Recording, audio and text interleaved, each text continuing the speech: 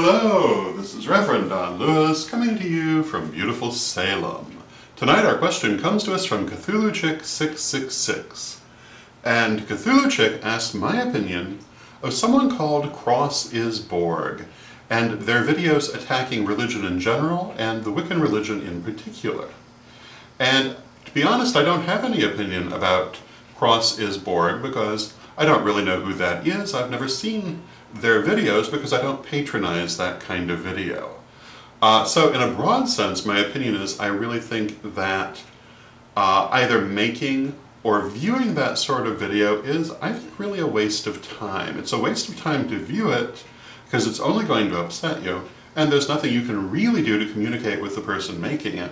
And it's a waste of time to make it because you're not going to convince anyone of your point of view by going about it that way. I often quote the widespread usage, be the change you want to see, and that's what I try to do. And my attitude is that what you should do is not attack someone else's position, but rather expound upon your own. It's always better to build up than to tear down. And one of the reasons I do this vlog is for that very reason. To expound upon the ideas of the Wiccan religion, particularly Correllian Wicca, in a positive way that is beneficial to anyone who's watching it, regardless of their religious background, either in giving them greater spiritual insight, or at least in broadening their awareness of what Wicca is and is not.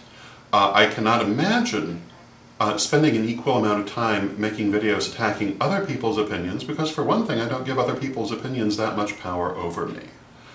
So I guess my opinion would be of Cross is Borg and other people who make attack videos that I think they're rather silly and rather childish. And I think that in general that sort of thing tends to be an advertisement not in favor of their point of view, but of all the reasons that one should not subscribe to their point of view. So, I hope that answers your question as to my opinion on the subject, and until next time, may you blessed be.